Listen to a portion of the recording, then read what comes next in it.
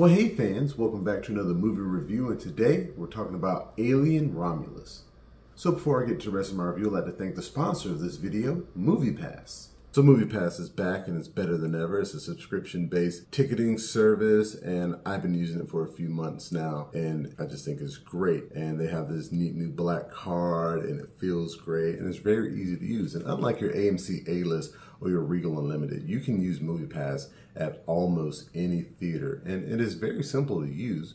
They now go off of a points-based system, so you pay every month, and that will vary depending on the market that you live in, and you'll get a certain amount of points to use for movies. And the price in terms of points for the movies varies depending on the day of the week that you go to the theater, the time of the showing, and how recently the movie has been released. So what you'll do is you'll go into the app, you'll click the movie that you want to see, unlock the card, and then pay. And you can also pick the online option for just a few more points if you don't want to wait in line. So again, thank you to MoviePass. So Alien Romulus is a sci-fi horror film directed by Fede Álvarez, starring Cailee Spaeny, David Jonsson, Archie Renaux, Isabela Merced, Fearn, and Aileen Wu. It is the 7th film in the Alien franchise, and it is actually set between Alien and Aliens, and it follows these destitute young teenage to like young 20-somethings on this mining colony called Jackson Star. The main character, Rain, when she's completed what she's needed to do in terms of mining to leave the planet, she wants to go to this other planet called Ibaga to live out the rest of her life. But in the middle of her trying to get her, papers to leave, they up her quota, and she's stuck there for like another 6 years. She doesn't want to do that, so she finds her ex-boyfriend, and he says, hey, there's this abandoned space colony right off the edge of the planet. We can go there, take some hypersleep pods, and we can all go live peacefully on another planet. We don't have to stay here. And with her and her adopted brother Andy, who's a synth that her dad fixed up for her, they decide to go, and the synth will actually help them access the ship. And of course, once they get on the ship, they find the hypersleep pods, but what else do they find? The xenomorphs. And I have to say, I'm a big fan of Fede Álvarez. His I can't remember if it was 2013, 2012, whenever it was, but when he redid Evil Dead, so good. It's a great film that has since been kind of like wrapped into the canon of that series. Such a great horror film, and hearing that he took this on, I was excited to see what he would do. He is one of the new masters of horror. He does a good job with a small budget and making a good film and bringing a lot out of his actors. And the way he shot this film, even from like the opening scene, it feels like it belongs in the late 70s, early 80s. It fits visually right in between Alien and Aliens, like the time period does, and I think that is a good job. It doesn't suffer from what some people call like the Star Wars syndrome, where like, how the prequels looked a lot better than the original trilogy, and you can say the same thing about Prometheus and Alien Covenant. Those films look a lot better than all of the previous Alien films, even though within the timeline they take place before the events of Alien, Aliens, Alien 3, and Alien Resurrection. So I think he did a good job of matching up that timeline in terms of visuals the best he could.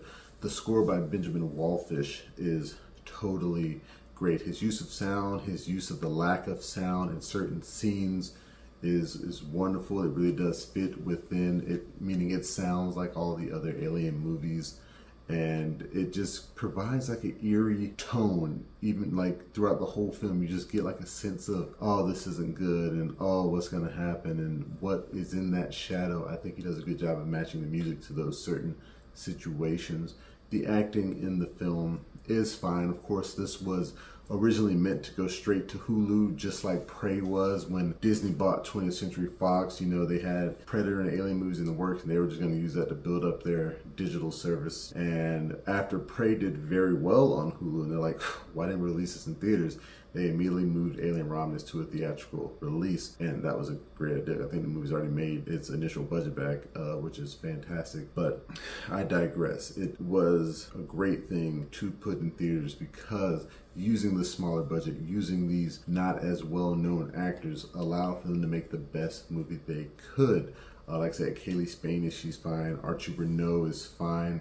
Isabela Merced, I don't feel like she's really in enough to shine as much. She's probably the second biggest name in this after Cailee Spaeny. They're still both pretty, small name actors, but her role is minimal amongst the rest of the cast. except for Aileen Wu, who's just in it to die. But the standout for me is David Jonsson. He portrays the synth Andy, and I think this is the first black synth that we've seen in the Alien franchise.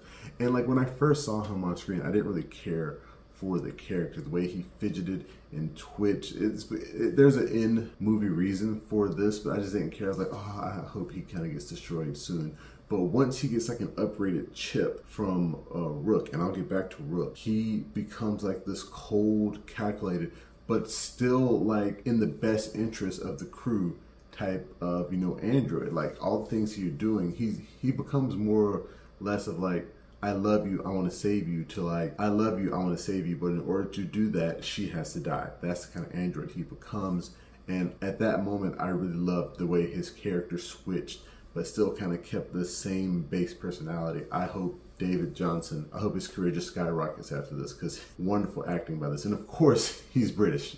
All the black British actors are just good and taking all these good American roles, but just bravo to him. He was my favorite part of the movie. I liked the connection with this movie to the previous Alien movie, like why these xenomorphs are on the specific ship and like how did they get there.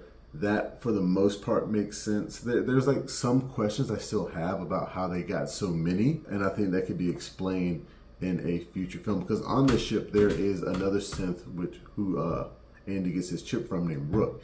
Now, this Rook android is designed to look just like Ash from the first Alien film. They use like a very sophisticated puppet along with like some, I guess, deep fake. Since the actor Ian Holm is dead, they just get like a voice actor to copy his voice. They may use re-speecher as well. I'm not exactly sure, but he sounds, and there was like one scene where it just looks a little off. But for the most part, I think it worked very well, because you know, a lot of these androids are based off of each other, so they just look the same. But I think that whole section of the movie, I think it worked. Like I said, I would like to know more about how they got that many aliens. They explain it, but they don't really explain like how, because the whole lore about the aliens having a queen is kind of skipped over in this movie, and I'm not quite sure how they made it work. There is another fun thing about the aliens, and something I've always wondered. So when you have the previous Alien movies, when the chest burster comes out, the alien is like this little small lizard-like creature. Now all of a sudden, like a few hours later, he's this big black xenomorph. So they show the in-between stage. Once the chest burster comes out, it sheds its skin and forms a cocoon. So you actually get to see this cocoon and the alien mature inside and come out, which the cocoon definitely looks like a vagina.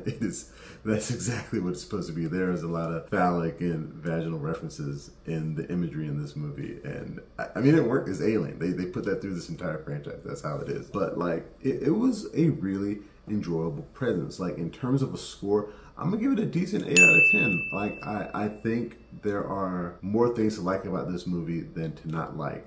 And there is, and I'm not gonna spoil it, but like, so the final act of this movie, like when you think the heroes have escaped and they're off to have their off into the sunset moment, there is more to the movie than that. And it can kind of divide people in terms of like how this ties to a previous Alien entry. And I thought it was a fine scene. I don't think it was necessary. I think you could have ended the movie before that, but them adding that scene was an interesting thing to see. Now, what I would like to see, I would like to see Fede Álvarez return to the Alien franchise. I think, like I said, he's a good horror director. I don't know if you can how you will continue the story with Rain and Andy. I'm sure they could find a way, but what I want is a prequel about the ship they were on, the Renaissance. So if they did like an Alien Renaissance prequel that's before Alien Romulus, I would like to know exactly how that crew got taken out, and if anybody survived. That would be a good movie that I would like to see. And by the way, that's how this movie got its name. The ship, the Renaissance, is divided into two halves, the Romulus and the Remus. So Romulus is where a lot of the story takes place. And another thing before I get in, this is going to be one of my longest reviews, but like, there's a beautiful scene when the survivors are getting back to the ship and the Renaissance is crashing into like the rings, the ice rings of this planet. It looks phenomenal. And then later on in the like final scene of the movie, you can still see the ship crashing in the background on the ice rings. That is a great attention to detail, and I'm just glad that that whole scene was in the movie. I'd like to thank you guys again for joining me for this movie review. Remember, you can find the full review on YouTube and the website, flipfrogllc.com/clicksfrog. Remember, you can find us on Facebook, Instagram, Twitter, and Reddit. And please, pretty please, make sure that you like, share, and subscribe. And until next time, I'll be seeing you.